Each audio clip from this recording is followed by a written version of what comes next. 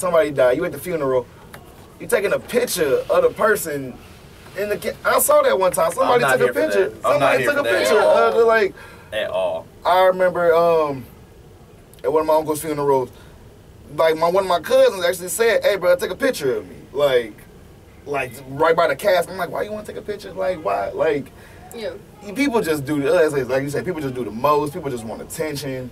But like, I'm not. And then that gets you the question, like, why are you crying? You why don't are seem you like crying? You just you dead concerned. You exactly. The people. Selfies at the funeral. Exactly. Right.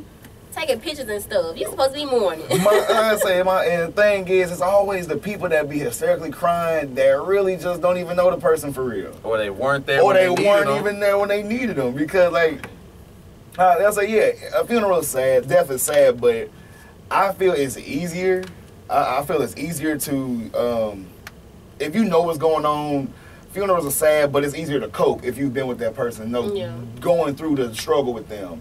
If you just hear and you all of a sudden they died and okay.